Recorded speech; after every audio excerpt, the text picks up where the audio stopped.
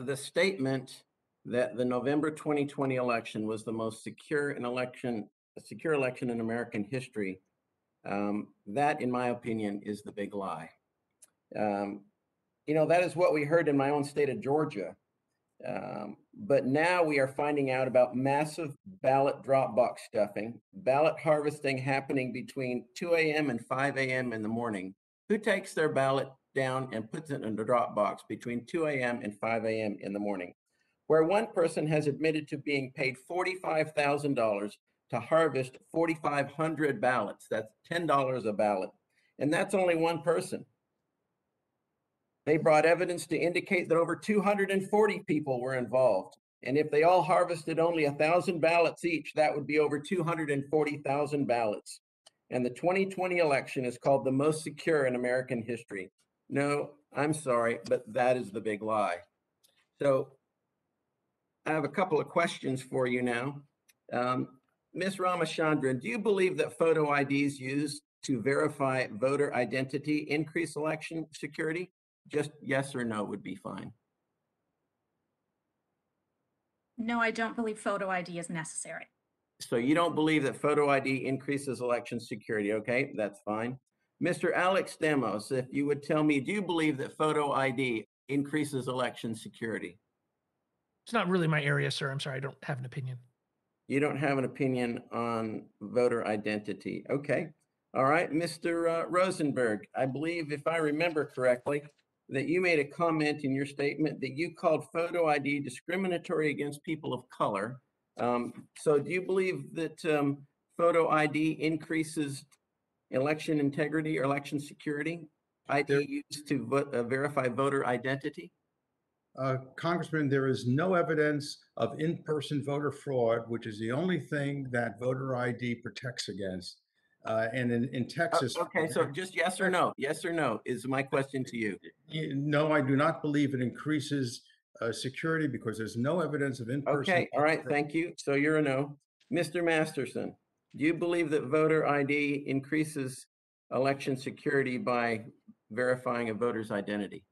So each state has their own identification requirements for each part of the process, and I trust the state and local election officials to understand what they need to do.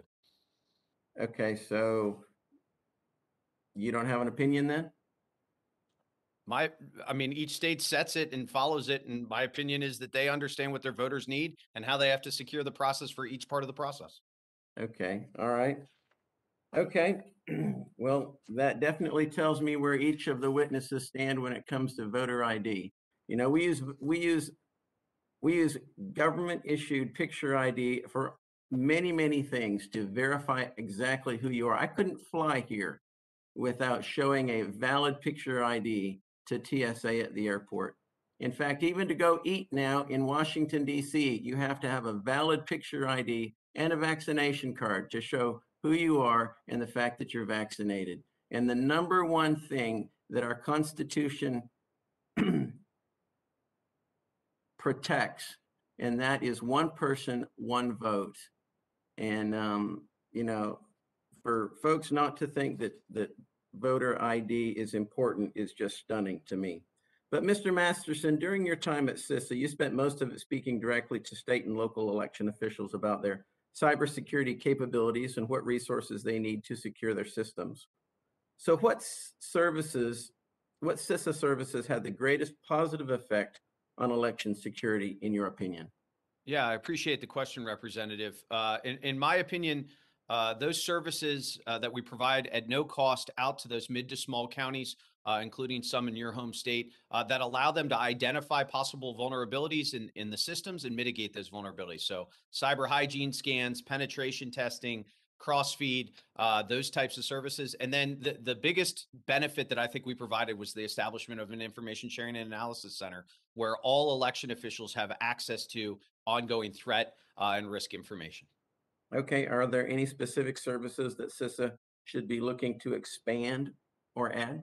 Absolutely. I appreciate that, Representative. The first is expanding crossfeed, both in scope and scale. So scanning for additional connectivity, including working with voting system manufacturers to look online if voting systems are connected. The second is looking to expand remote incident response services and email security. How can they help support better email security, working with state election officials, because we see email as high risk and exploited often in these mid to small counties. Okay, thank you very much. I appreciate that. And Madam Chair, I yield back.